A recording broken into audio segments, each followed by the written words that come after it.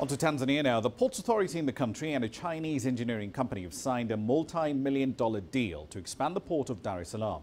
It's already one of the busiest in East Africa, and the government there is hoping that the revamped port will boost the country's logistics sector. Here's Daniel Kijo with the details. The Tanzanian government has signed a deal with the China Harbour Engineering Company for a $154 million upgrade to its Dar es Salaam port. The plan is to deepen and widen its 7 berths while also building a roll-on, roll-off service for goods and vehicles. The project is funded by the World Bank, which has loaned Tanzania $300 million to boost its harbour infrastructure.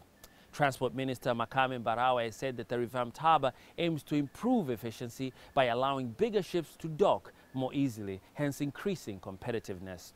This contract is part of a broader plan to improve Tanzania's transport network so that it can allow the country to be a transport hub for East and Central Africa. Earlier this year, plans to construct the standard gauge railways was also announced. A railway line that will run from the port into the other landlocked East African countries like Zambia, Rwanda, Burundi, Malawi, Uganda and Eastern Democratic Republic of Congo. Daniel Kijo, CGTN, Tanzania.